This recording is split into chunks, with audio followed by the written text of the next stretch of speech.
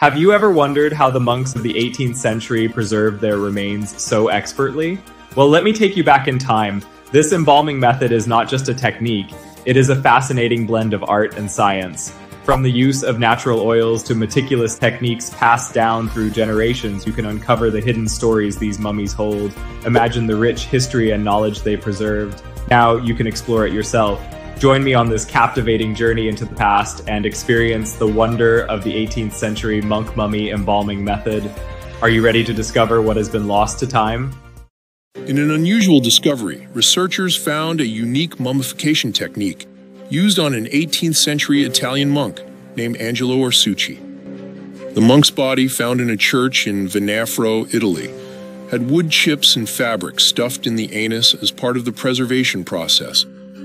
This unconventional method, along with organ removal and careful positioning, provides valuable insights into 18th century Italian mummification practices. The study of Orsucci's remains continues to reveal fascinating information about historical attitudes towards death and preservation.